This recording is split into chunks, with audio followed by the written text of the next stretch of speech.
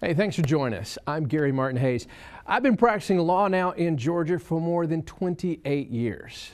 When I started practicing law, I used to represent insurance companies, but now I only work for injured victims and their families. In fact, since 1993, we have helped over 38,000 people with a wrongful death, personal injury, and their workers' compensation claims.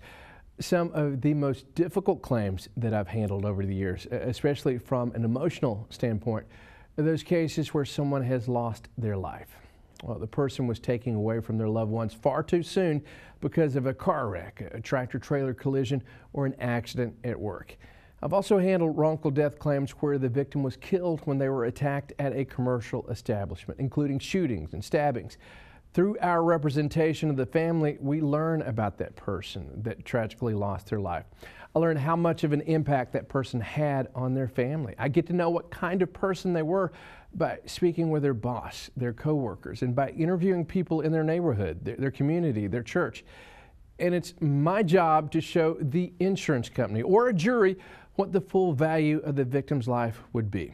Now, two questions we often face in wrongful death situations are: one, who has the right to pursue the wrongful death claim? And then number two, who is potentially responsible for the wrongful death and the damages that result from it?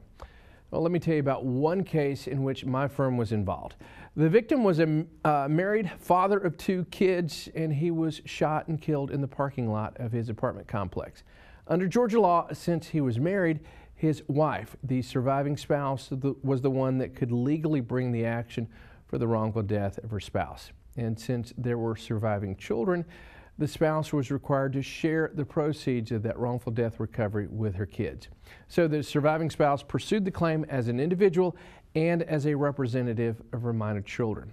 Now let's talk about the second question.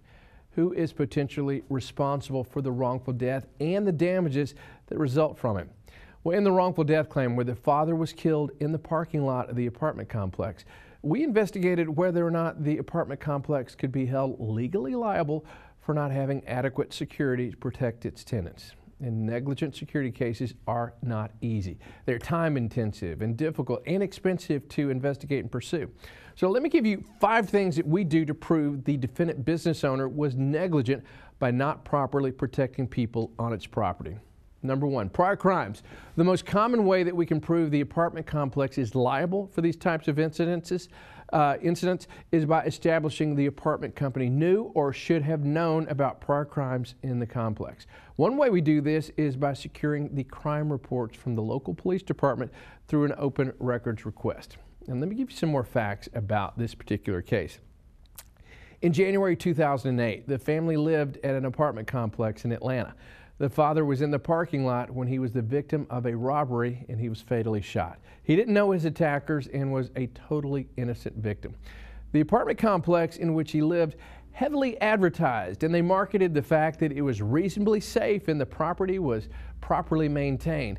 However, our investigation revealed that the complex was not properly maintained, inspected, secured, patrolled, or managed. When more investigation was done about crimes in the area, it was discovered that there were 13 armed robberies reported at that complex just in the 2 years before our client's tragic death. The apartment complex was on notice of a serious security problem on their premises, yet they did not do enough to protect the tenants that paid good money to live there. The complex failed to take any action to remedy or reduce the danger to its tenants, and they allowed the dangerous environment on the property to persist. Yet, the apartment complex was still marketing all of their units as safe. Well, the case settled for a very high confidential figure when the apartment complex and the insurance company were presented with the results of our investigation. Now, the Georgia Court of Appeals and the Georgia Supreme Court have determined that if you can prove a defendant's property is in a high crime area, then these incidents should put the defendant on notice of the need to act to protect its customers. As the court wrote, certainly a high crime rate in a particular area may increase the risk of harms to patrons so that a prudent owner will take security precautions. All right, number 2, the defendant business, their own internal reports. We also look to see if the defendant's apartment complex, or the business, had any internal reports which identified prior crimes in the area, as these prior crimes are admissible.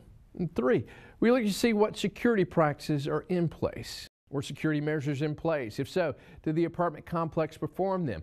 Did the complex have a gated entry? If so, did it work, or was the gate broken that allowed access to the property by anyone at any time without the presence of a security guard? 4, prior victims. We may also interview prior victims of similar crimes at the property in the area, and we get their names from the police reports. And number 5, security experts. There are times when we may hire security experts to help us establish that the defendant business owner breached the standard of care by not having security measures in place or by having an inadequate amount of security. So as you can see, the handling of a wrongful death claim, especially those that have resulted because of inadequate security in an apartment or a business, can be very challenging. And it's certainly something you don't want to do on your own. You need an attorney that is experienced in these claims.